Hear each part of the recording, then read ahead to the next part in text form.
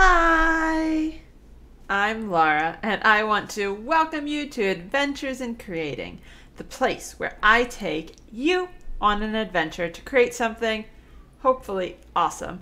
Today, as we are starting the big holiday celebration seasonal time, we are going to be making eggnog, and not just any eggnog, but aged eggnog.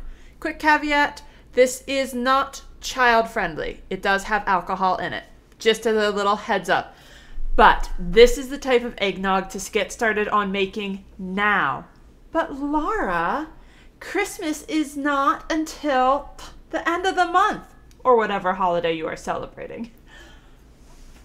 I know, but trust me, it is worth every moment to wait and age this so you get the full richness of the flavor. This is a special drink that you can bring out. It will please all of your adult friends. It is great, well worth it. Creamy, rich, decadent, melts in your mouth with delightful flavors of the holiday. Trust me when I say you won't want to miss out on this. Very simple recipe. I will be showing you a sugared version. However, at the end of the video, I'll be tasting, hopefully with you, also a sugar-free version and tell you how you can make that for yourself. So without further ado, let's get started as we make our fabulous eggnog that is aged perfectly for the season. Here you can see the ingredients we are going to need to make our delightful eggnog. You will need eggs. You'll need a lot of them, a whole dozen. You will also need some liquors or alcohols. I am going to be using rum, brandy, and bourbon. There is, of course, I'm not brand specific, so you can use whichever brands you prefer. You'll need a little bit of salt, you'll need some sugar, some milk, and some heavy cream, and you'll also need nutmeg. Now, I am using whole nutmegs, which I'll show you better later, and as a result, I need to basically grind that a little bit or shave some of it off. If you have pre-powdered nutmeg, then you will not need the zester. But otherwise, you'll need a zester or something to grind your nutmeg a little bit. You're also going to need a whisk, a spatula to scrape out things, some measuring spoons, a measuring cup, and both dry and liquid. You're also going to need a container to store this in. You can use several smaller containers or a larger one. Glass jars, something like a large pickle jar. Awesome. Great way to go. I'm using an old alcohol bottle because why not? You'll also need a couple bowls and a funnel to go with your ingredients. So, without further ado, let's get started.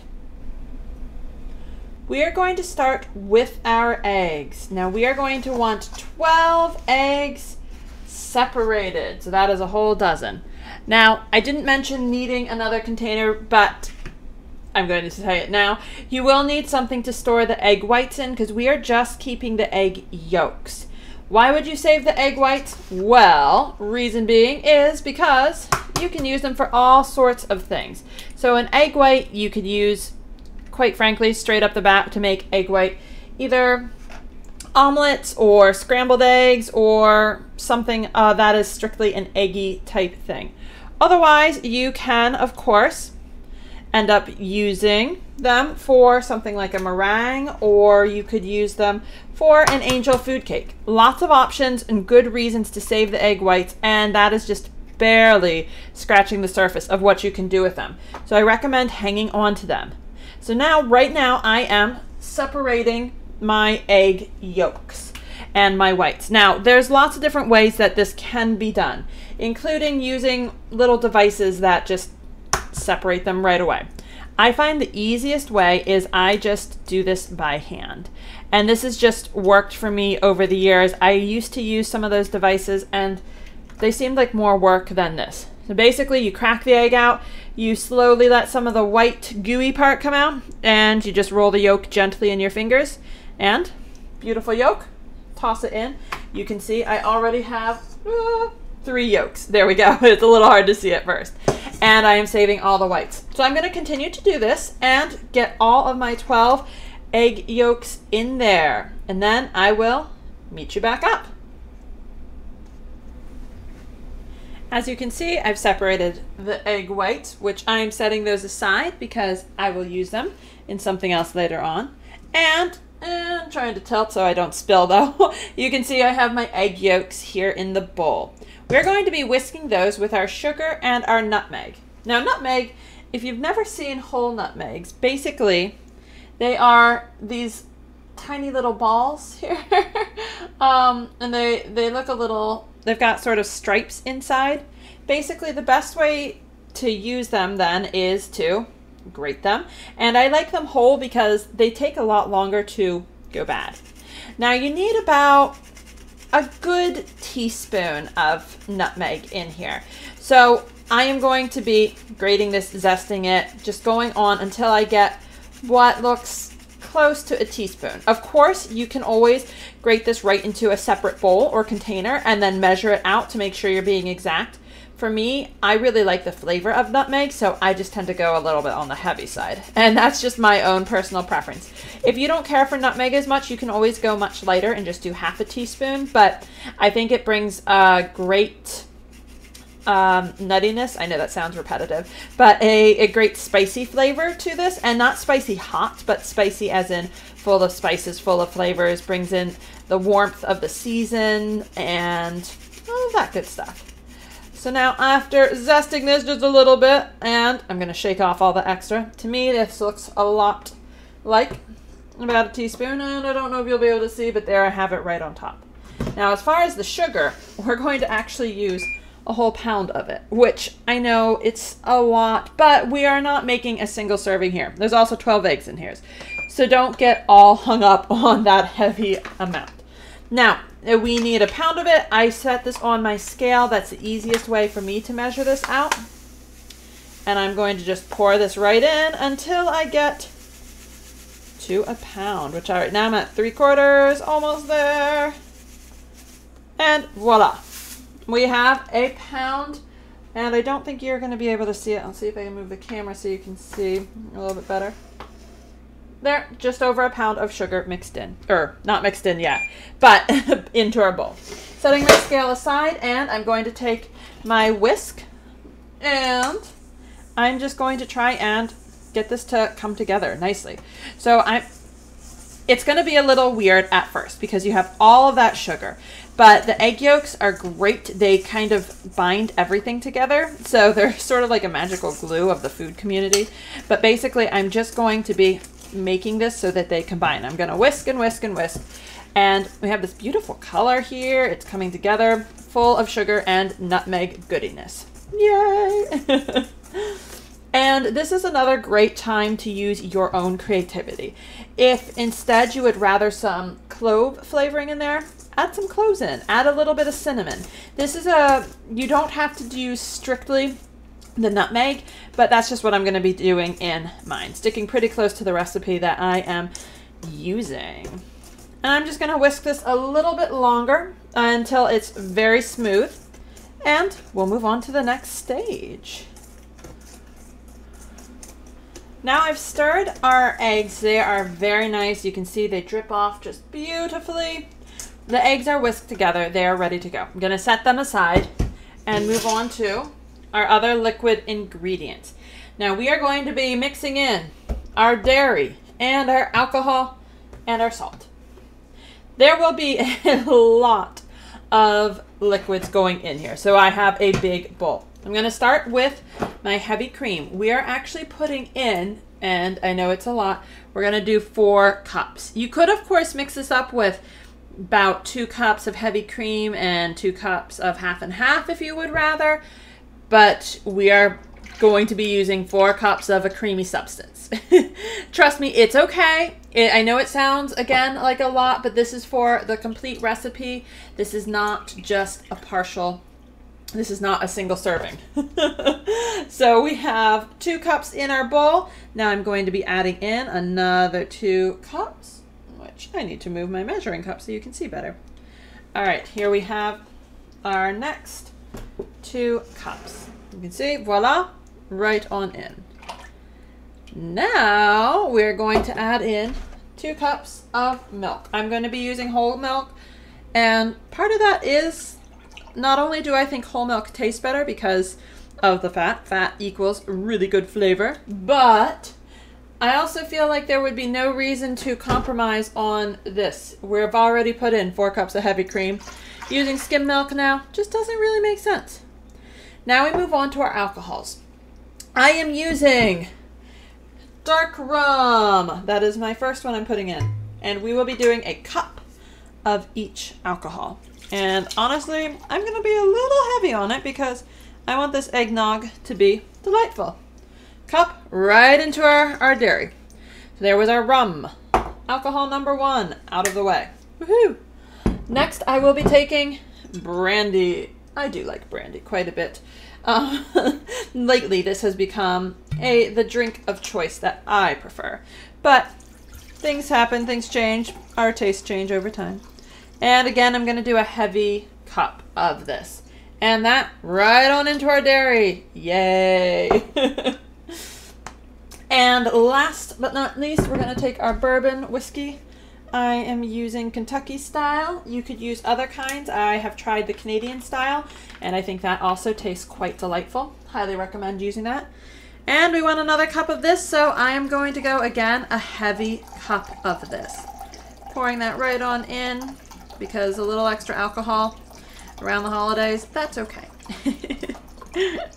And ta-da! We have our next set, our next part of alcohol. Woo, right on in. All right, we have a lot of liquid, and I'm gonna lift the camera so you can see. This bowl is pretty darn full.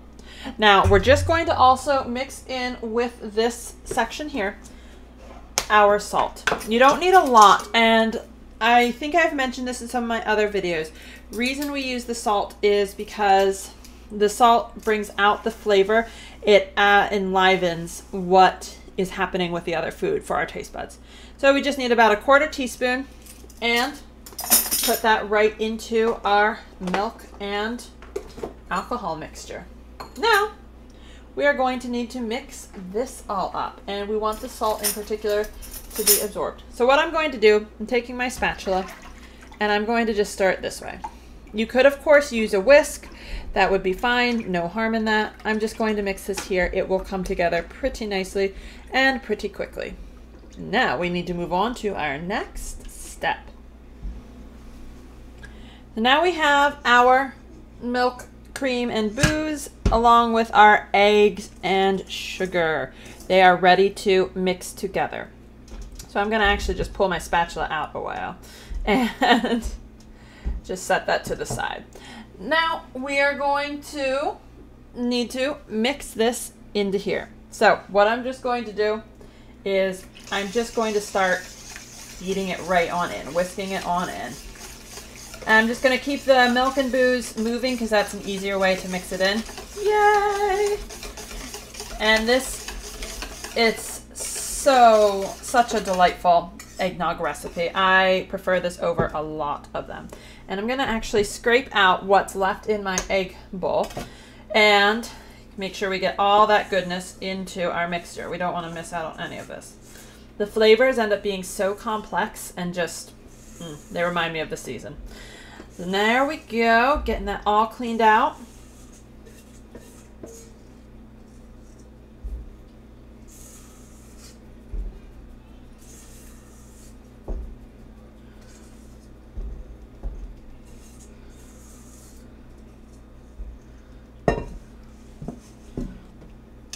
And I will just now continue to whisk because I want this all to be combined. And essentially, this way you can see, here I am just whisking in all these good ingredients. So in here we have eggs, sugar, nutmeg, heavy cream, milk, rum, brandy, bourbon, and salt. All sorts of delightful things we all want to be tasting. Now this, at this point, this to me feels pretty well mixed. I'm just going to keep going a little bit longer, but it's almost there. We are going to need to put it into our container. Now, what container works best? Well, you could, of course, use some mason jars, nothing wrong with that. Or as I mentioned, something like one of those giant pickle jars. If you have one of those are great for storing this because you want it to be in a container where it's going to be safe. I have here an empty bottle of alcohol. So I will be putting it in there and putting the lid on. You could, of course, recycle some of your other bottles. The only thing I would caution you with some of these is some of them are sealed with corks instead of screw on top. So you just need to make sure the cork's not going to degrade, and just also that you're going to have a way to seal it. It's just because sometimes you can... I'm talking too much. So we are going to move on to our other bottle here. And that to me feels mixed. So how we are going to do this, I'm trying to think how I can do this in a way you can see. But I will move the bottle here. And I am going to pour very carefully into my funnel. I don't want to miss out any of this. And as you can see, my bottle is filling up. All this good stuff. Yay! And this is actually going to end up being more than what my bottle can hold. So I will grab another bottle to have. And you can see I grabbed another bottle quick. And I'm going to dump some more of our lovely mixture right on in here. Yay!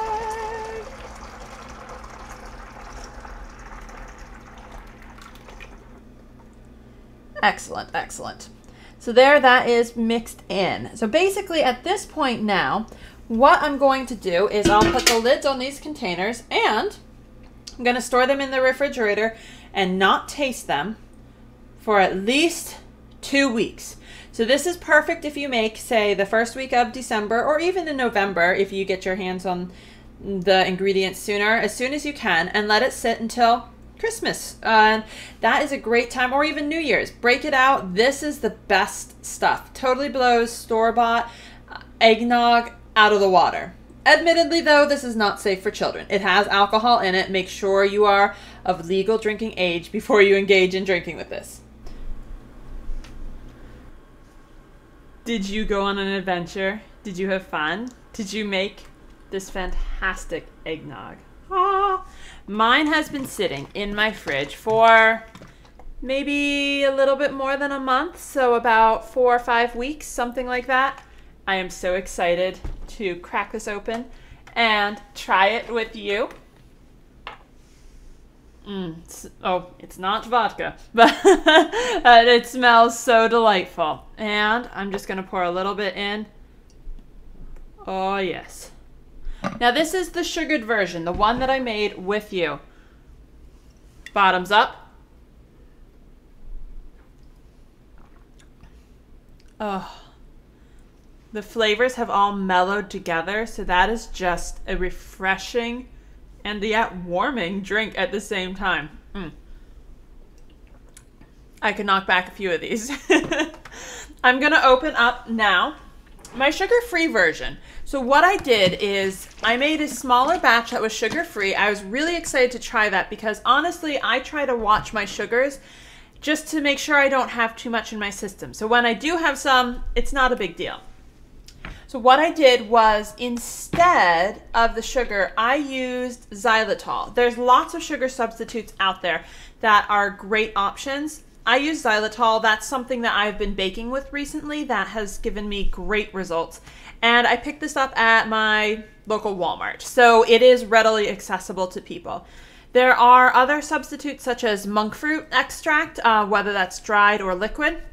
That one I have yet to experiment with. I have some in my cupboard. I'm looking forward to doing that. So stay tuned. There might be some other exciting recipes to come. And if you are comfortable with a different sugar substitute, by all means, give that a try, whether you're using stevia or Splenda or one of the other ones out there on the market, because there are so many of them. So we're going to give this a little taste test. Otherwise, same recipe, but sugar-free so. This is a little bit safer, especially if you are diabetic or have any sort of, sugar sensitivities that you have to watch. So sugar-free, aged eggnog. Let me see if it's just as delightful. That is very good. I will say I feel as though the alcohol flavor is coming through a little bit stronger on the sugar-free version than on the other one. But otherwise, to me, that's just as good. So we have made a full batch of sugared eggnog, adult eggnog. Don't forget that. It is delightful. I highly recommend that. Nice, creamy, rich. It reminds me of sitting in front of a fire, like relaxing with someone you love and just having peace, being at peace, which is a great thing to remember this time of the year anyways.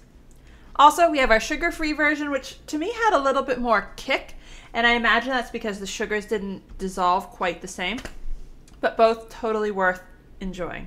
So get started making this because you're going to want this to rest for about a month. So in other words, if you make it today or tomorrow or the next day, put it in the fridge, let it sit, shake it up occasionally because sometimes the dry ingredients do settle a little bit in it, and bring it out and taste it on Christmas, Christmas Eve, if you're celebrating Yuletide, if you're celebrating a different holiday, whatever it is, crack it open on New Year's.